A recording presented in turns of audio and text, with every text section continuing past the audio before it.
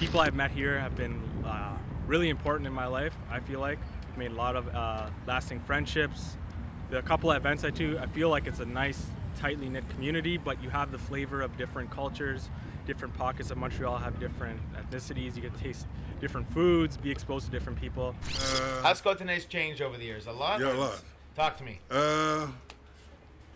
Before it was like, you could have said it was considered a black neighborhood, but it's not anymore. It was Jewish before it was black. Well, yeah. When I first arrived, it was Jewish. Jew. Yeah. Mackenzie, the Coachman, Carlton. Yeah. What do you love about Montreal? Montreal is the country, action country. Is international.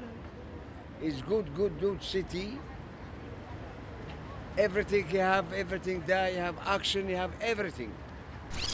Montreal is becoming much more, I think, international and multicultural, and much more broad in scope. And outside of Montreal, they very much like the way things are, which is okay. They've grown that way because of a fear of losing what they have, and I can only understand being that way. I love the Philippines too, just like the culture and stuff like that, but when I walked around there, everybody was staring at me because I was obviously not Filipino. But you can come here and you don't get that type of same response. There's people of all different walks of life, different creeds come over, and that's what I like the most about it. Oh no, I love to just be able to live in a city and get along with everybody, and just like, it doesn't matter if maybe your two countries are fighting at war right now, but like in Montreal, it's all, you just, we're all friends. We all just want to do the same thing, get along day by day. Anything frustrated about living here?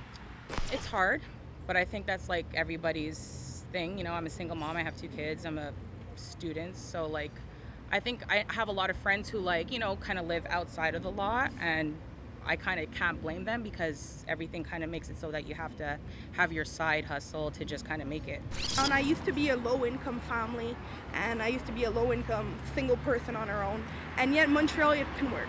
The rents are cheaper, the subway is affordable for everyone. If I could change something about Montreal, I would be to promote the fact that it's such a beautiful city. It's a beautiful city. Like, I'm not going to leave here because of the language problems or anything like that. Yeah. But this is what I know. This is where I learned my bad habits and the good ones too. I think life is too short to be like angry and stuff. Why not just be happy all the time? I don't mean like, let's get high and like that kind of happy. I mean like, let's just enjoy each other's company. Like, you're only young for so long. Like, you should just enjoy the people you have around you. I don't know. Sometimes I what feel happened like at 20? You said at 20